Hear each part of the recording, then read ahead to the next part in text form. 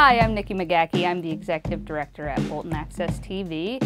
But today, working from my home office, as I'm sure many of you are as well, I've had a lot of questions about streaming and software and video conferencing. So I thought it might be useful to set up some video tutorials to help walk you guys through some of the solutions that we're using here at the station to help stream our government meetings. Today, the first thing we're going to do is install Open Broadcast Studios, OBS, which is a great free resource for streaming and switching video. So let's get into it. Now I'm using a Mac, so I'm going to be downloading the Mac OS version of OBS Studios. I will open the file and save. Now on a Mac, you're going to disk mount it, which is a little bit different than on a PC.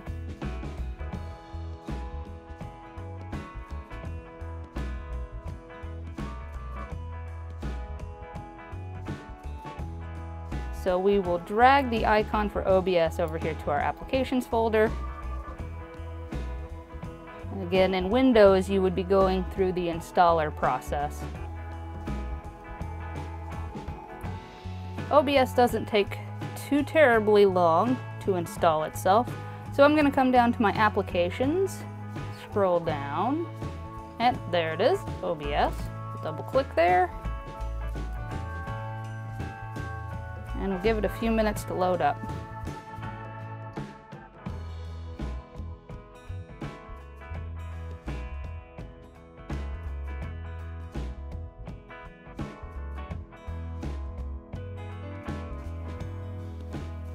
Alright, so this is our initial screen. This is what we get when we first install Open Broadcast Studios. Now, because I already had Open Broadcast software loaded onto my Mac, even though I uninstalled it, it does still remember some of my previous settings. So what I'm going to do is I'm going to come up to Tools, and I'm going to run the Auto Configuration Wizard. This will help it figure out what settings are best for my personal setup here. I want to optimize for streaming, recording is secondary. I want my base canvas to be an HD widescreen, which is 1920 by 1080.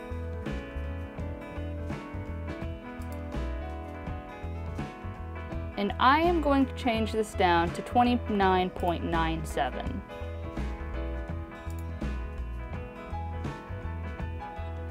Now, for us, we're going to be uploading to YouTube. We don't need to put in a stream key quite right now because you'll be doing that as you set up your stream through YouTube. This already has a previous one in there, which is just fine. If you're not seeing that, you want to click the drop down, go down to YouTube. Server should be the primary YouTube ingest server, and we'll leave the video bitrate alone. We'll click next. And it's going to go through a series of tests to figure out what the best settings are.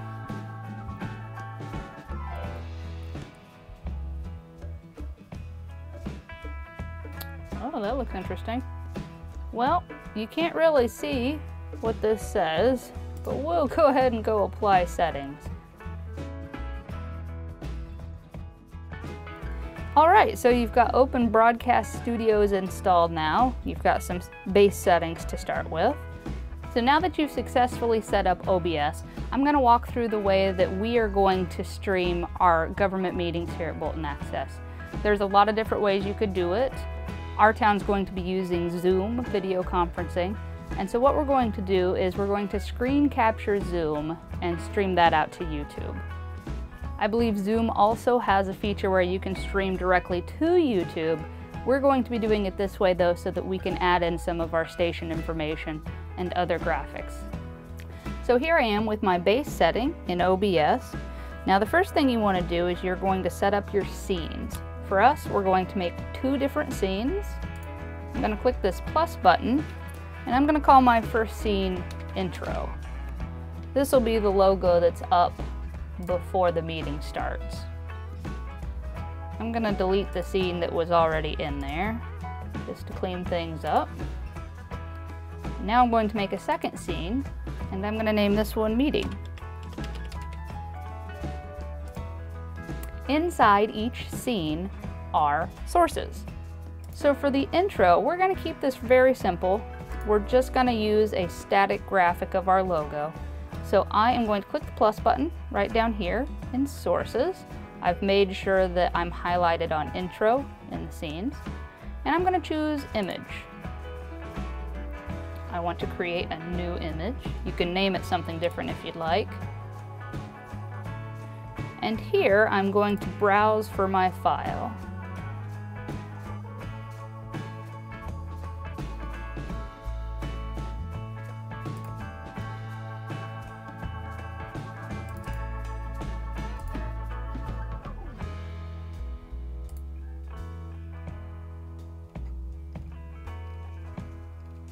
I'm going to use this widescreen logo that we've created. Here we go. So that's loaded that in. I'll click OK. And now I have image set into intro. Next, I'm going to go down to meeting, and I'm going to add my sources into meeting. Now, here's where it gets a little interesting. We want basically two things for our meeting scene. We want the video from Zoom, and we want to have a lower third saying what that meeting is. So what I'm going to do right now is open up Zoom. You'll see why in a few minutes. There we go. Now, because I'm on a Mac, what I am going to do is I'm going to screen capture my Zoom window. You can also use window capture, but on a Mac, it's a bit buggy and it flickers if you try to do it that way. So this is a little bit more clunky, but we're going to do it this way. First, I'm going to drag OBS and make it smaller. I'm going to make it about half screen.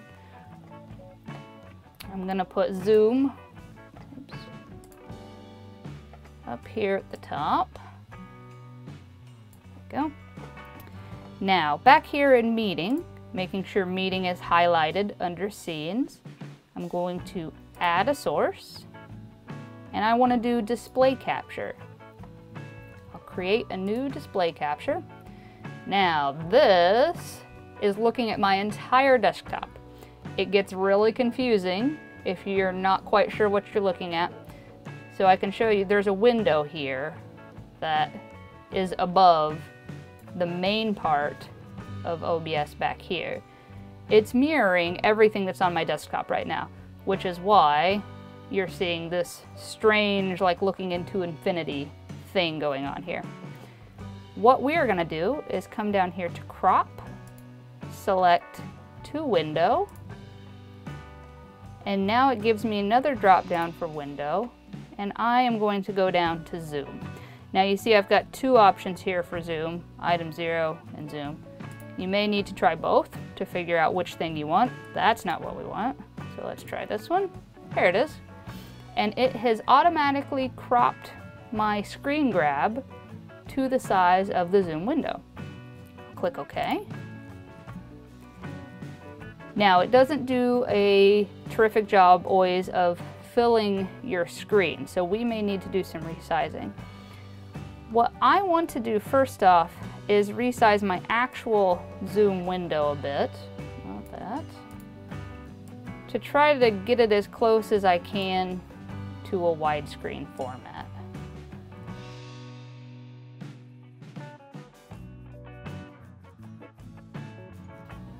Now in OBS, you can click on the red box here and you can shrink and resize your window. The black box is your whole screen output. You can also drag this around by clicking inside and doing that. I'm going to pop it up here. Now, I'm going to do some more resizing on my actual Zoom window to see if I can get it to fill out a little better. Be careful though that you don't start going behind your other window, because it does not always see it correctly. I'm going to bring that up.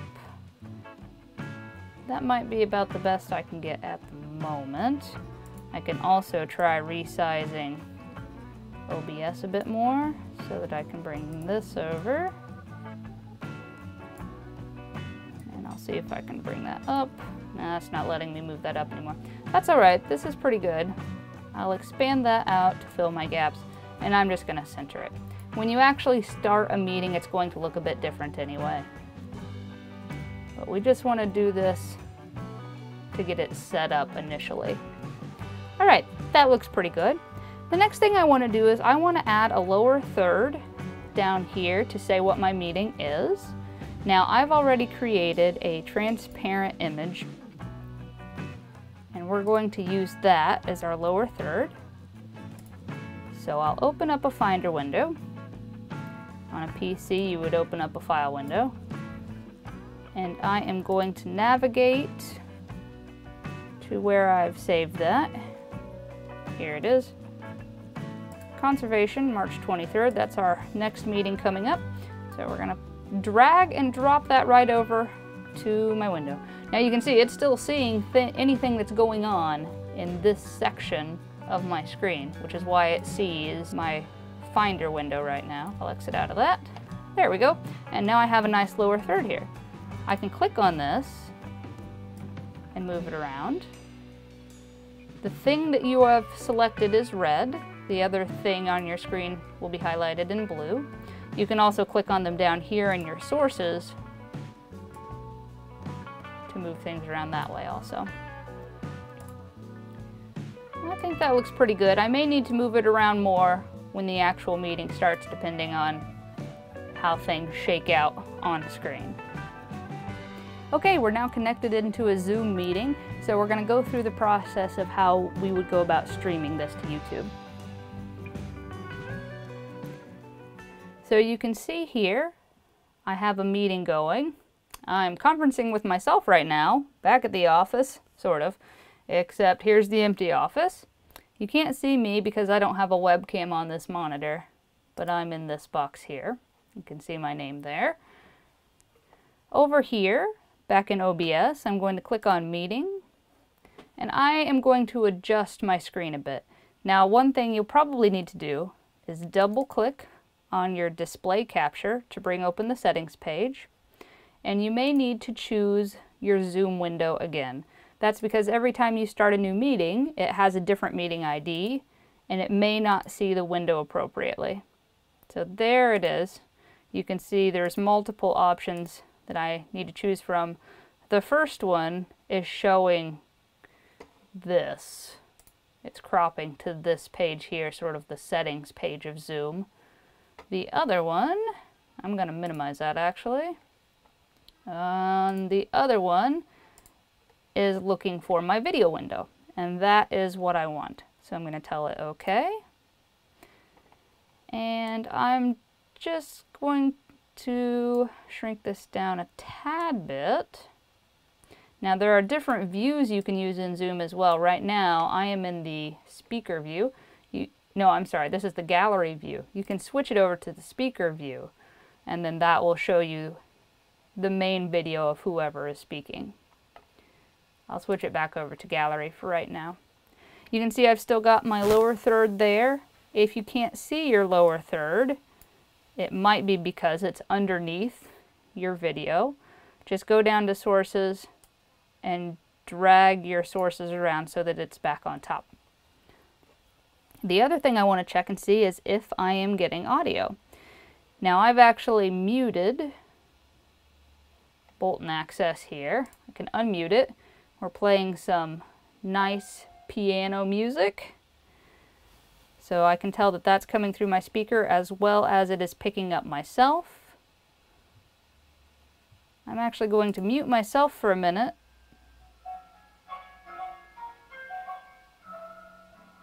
Oh, and I see it's picking up the Bolton Access piano music quite well. Maybe too well. Do you see how it's turning bright red? That means it's too loud. Let's turn it down a bit. That looks better. We don't want it to peak out here in the red. If you hit bright red, too loud. Alright, I'm going to unmute myself again. Mute. Now you should be able to hear both me and the piano music. The next thing we want to do is we want to set up our streaming. So we're going to come over here and click Settings.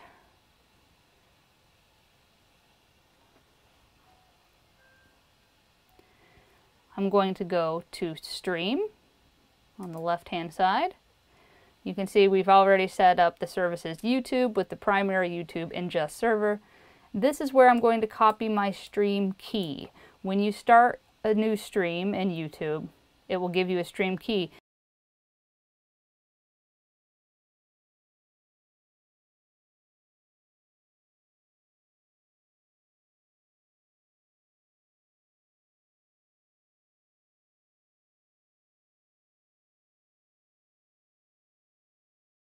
You want to make sure that you copy the correct stream key into this box.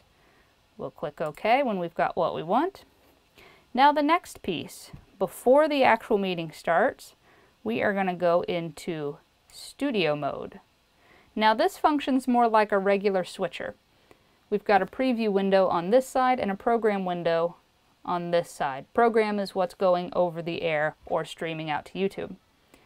What I am going to do is I am going to put my intro screen up first, and you can see when I click on Scenes, it fills the preview window.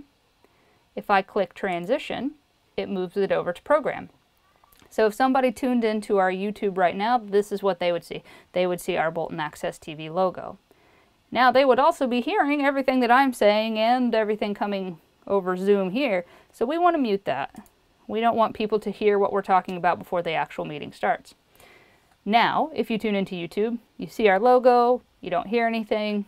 That's exactly what we want until the meeting starts. We want to make sure that meeting is selected and ready to go in the preview window. And then we're going to start streaming. On the right-hand side here, click Start Streaming. And that will show you that it's going.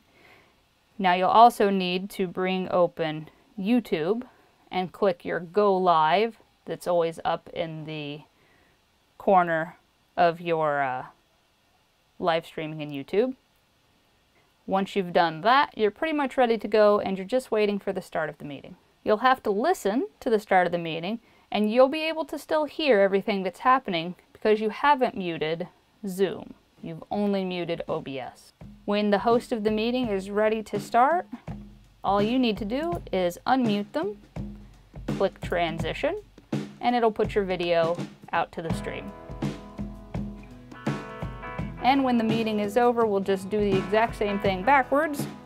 Click Transition, we'll mute our audio, and then we'll go back over to YouTube and we'll first make sure that we are seeing the logo screen up again.